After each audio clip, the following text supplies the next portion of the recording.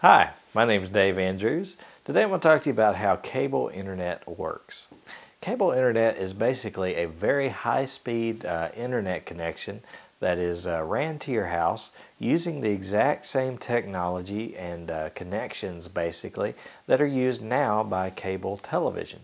That's why cable internet has become so ubiquitous, is that a lot of people already had cable television run to their house.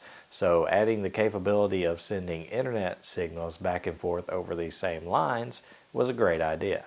So I'm going to go to my computer here and I'm going to show you some images. This is what you would see if you had a cable internet connection.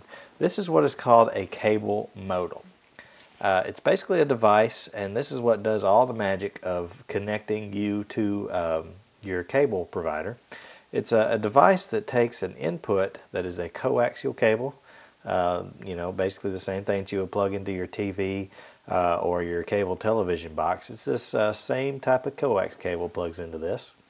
And what that spits out is a 10 base T internet, or actually 10 or 100, they even go up to gigabit now, internet connection, which is an Ethernet cable, or a USB cable.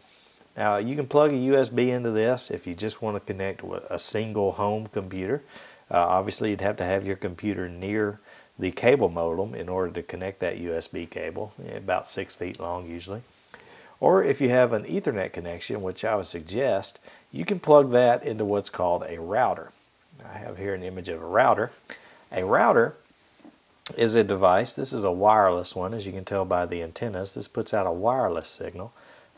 Those Ethernet cables plug into the back of the router here where it says connection to modem or WAN for wide area network, and it splits that internet connection out to multiple computers.